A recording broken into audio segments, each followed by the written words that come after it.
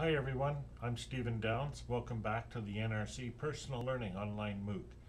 In this video I want to talk about how to find and save resources to share with other people in the course.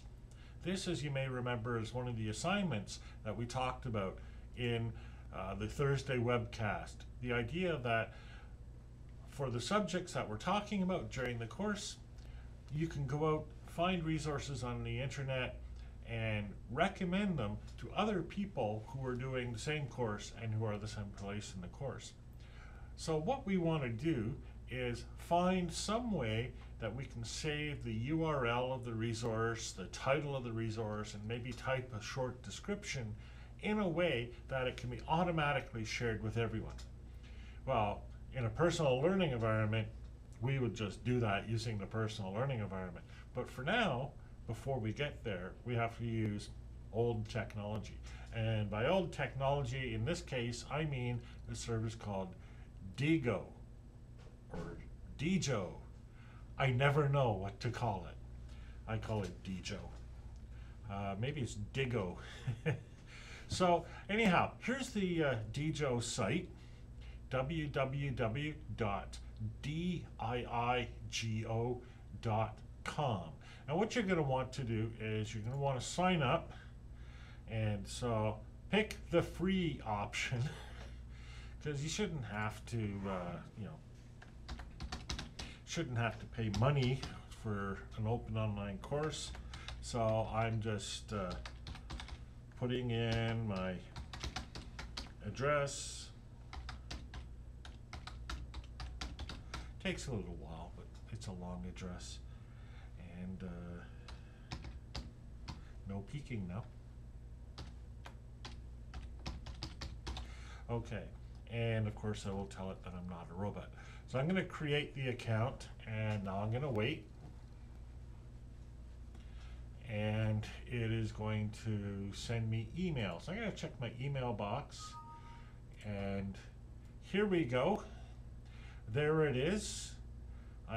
It tells me to activate my account, so I'll just click on the link, and now I've clicked on the link. So we're there.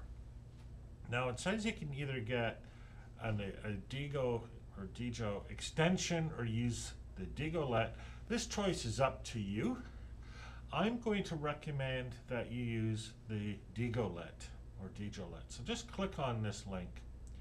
And what this is going to do is take you to this page, and you can see I'm using Firefox as my web browser, but really this will work on any web browser. That's why I'm recommending it. So if you use Chrome or Internet Explorer or, God forbid, Safari, it works the same. So here's the button, and drag this up to your toolbar, or your bookmarks toolbar, and then you just let go, and there it is. So that's great. Now we have the bookmarklet there. So I'm going to go now to some other page. Oh, I don't know where I'll go. Let's pick a page. Let's look for dolphins on Google, because this week's topic is dolphins, let's say. And, well, the Wikipedia page on dolphins is always useful, right? So that looks like a pretty good page. So what I'm going to do now is click that bookmark that I just saved.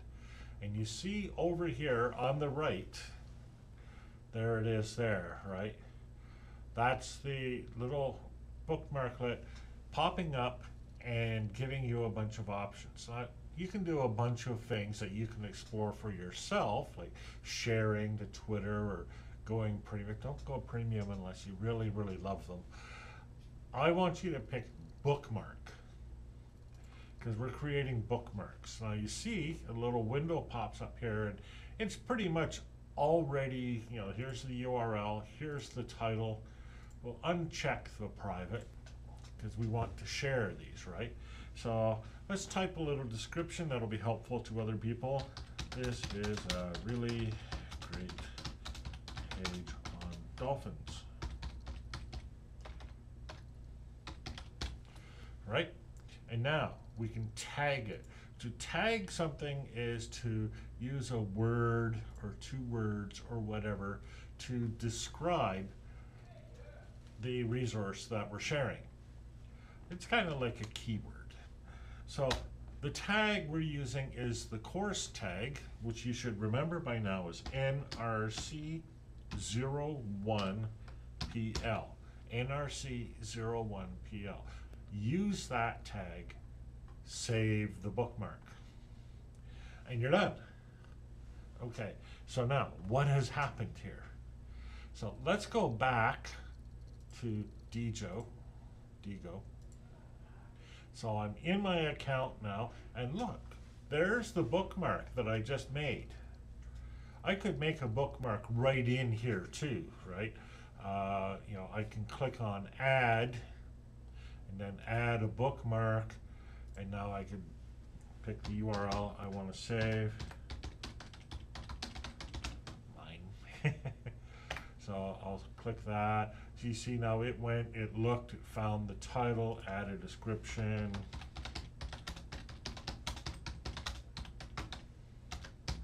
Right, so there's my home page, and now I'll add the tag. I can take some of their suggestions by clicking on them, but I'm also going to add the tag NRC01PL. That's NRC01PL, and see it remembers it for you. So add new bookmark. Now, see, it's been added to my list of bookmarks. So what's cool is now I can click on nrc.pl, I'll get the tags for nrc.pl. And I can click on the link here, nrc.pl, and get the resources nrc01pl. And I should be able to find just in Diigo generally nrc01pl.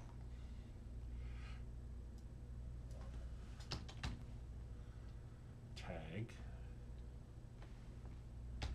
nrc01pl. So these are all the items tagged NRC01PL.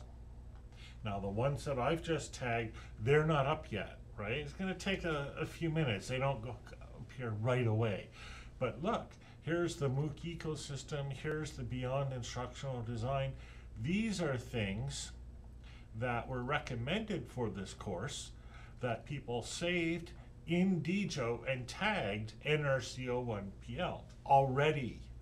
And you can see the people who did this. So that's how this is really useful. And I can click on this NRC01PL. I know it's kind of hard to remember, and view that. And Diigo's kind of neat because you can see the related tags like lecture or downs. So let's see. See, here are various tags for downs, including Chinese markets. Well, I don't know why that's there. That's kind of wild, but etc. So that's what's happening.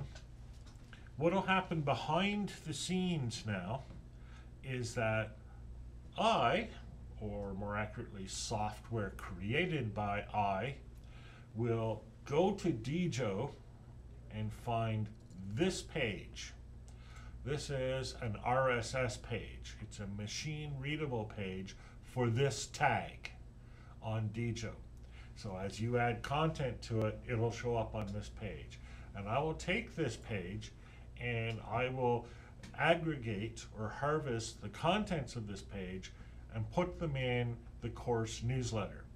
And if I can figure it out, I'll also put them in the edX, the Open edX website. It's a little harder to put in the Open edX website because Open edX doesn't have a mechanism for importing content from outside like RSS. But I can do it for the newsletter. So if you use Diigo and you tag a resource, you create a bookmark and you tag it NRC01PL, and then you save it it will show up in the newsletter. Maybe the next day, maybe the day after, depends on how fast Diigo works, but it will show up. And then you will have made that resource available to everyone else in the course. How cool is that? This is a way where everybody in the course is able to participate in creating a course library, a collection of resources on the topics that we're talking about that people can look at, pick and choose from, and learn more about the topic. So that's all I want to say about this. This is your assignment. There's different topics each week. Try to find 1, 2, 3, whatever resources, bookmark them, share them with everyone else. So that's it for now. I'm Stephen Downs, and I'll see you next week.